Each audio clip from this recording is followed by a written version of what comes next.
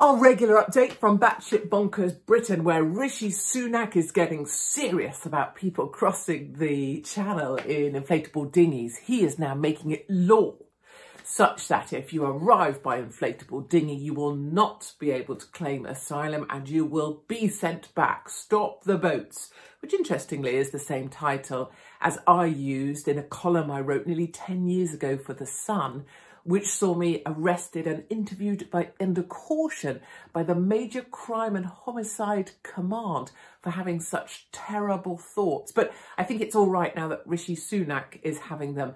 The Bleeding Hearts Massive are out in full as per, claiming that these poor men are escaping war and persecution. Last time I looked under the Eiffel Tower, there was no war or persecution happening in France, just maybe a demographic takeover, but that's for another day. Then we have more WhatsApp messages coming out from Matt Wan'cock during the time of lockdown. It's surprising he got anything done with the amount of WhatsApp messages he was sending. It was like being on one of those terrible village groups where people talk too much.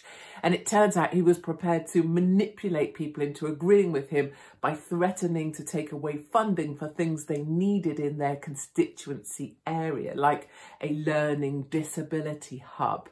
And all of this at the time, remember, was done under the umbrella of the science. Well, it turns out, as many of us suspected, that the science actually was just a load of blackmail and bullshit at best. And then finally, we're into another week of winter weather here in the UK. Some people have snow, it's perpetually grey and it's -15.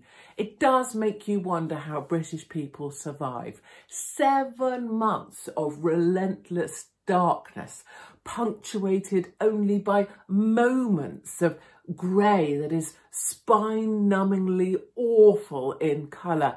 And truly, if you're not on antidepressants and you're still managing to survive in Great Britain today, then you deserve a bloody medal.